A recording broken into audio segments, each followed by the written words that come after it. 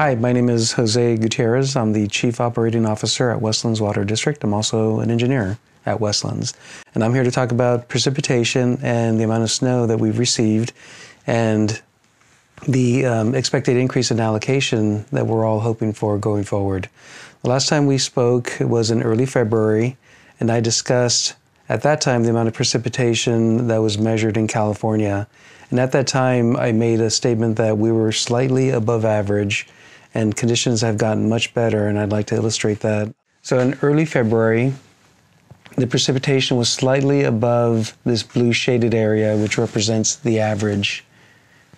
And this blue line represents the current precipitation totals for the Northern Sierra 8-station index. Now in early February, we were around 31 inches of total precipitation, which was slightly above average.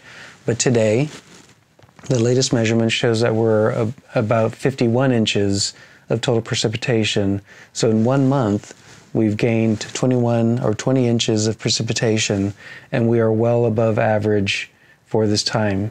And if precipitation continues, we will likely end up somewhere around 60 to 65 inches total for the year. And I'd also like to illustrate that in this bar chart. As you can see, these little tick lines represent the averages for the month. And this is what we measured in February. 21.7 inches when the average is 8.2. So we're well above average in February. And March is actually starting off pretty well also. Average for March is 7.6 inches, and we're currently at about 3 inches, so we're doing pretty well. And with rain in the forecast, we'll probably hit our average and hopefully even exceed it.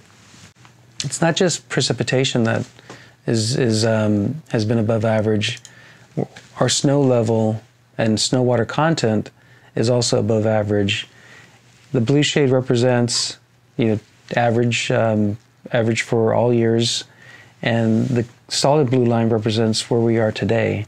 And today for the northern parts of the Sierra, today we finally reached what we experienced back in 2016-17, and that was the wettest year on record. So we're doing very well, and snow is extremely important because snow is our natural reservoir. When the snow melts in the summer, it recharges the reservoirs during our peak irrigation, so we can use that and then deliver it to our water users. Now, what does all this mean for allocation?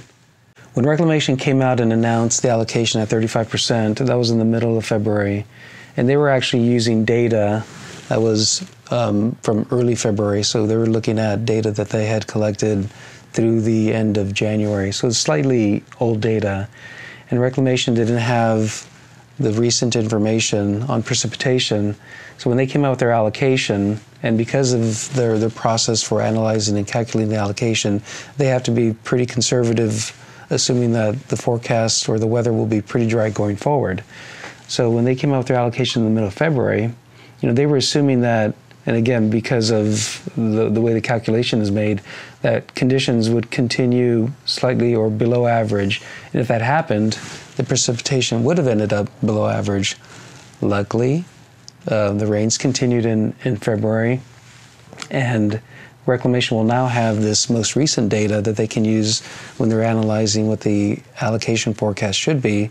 So we're all hopeful that when Reclamation comes out with an announcement later this month, that the announcement will reflect the snow levels that we've seen, the precipitation that we've experienced, and come out with an increased allocation.